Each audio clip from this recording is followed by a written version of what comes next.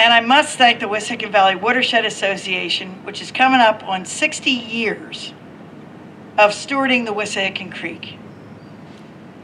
Okay, it's not the mighty Mississippi, but they have taken such good care of this great local resource for the last 59 years that they are recognized as a group that can be trusted in perpetuity, which is what you get when you give land to the Wissahickon Valley Watershed Association. So let's have a round of applause for the partners here who made this happen.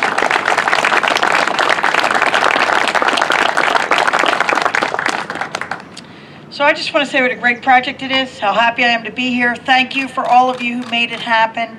And we all live downstream, but today, upstream, we're doing something really good. Thanks.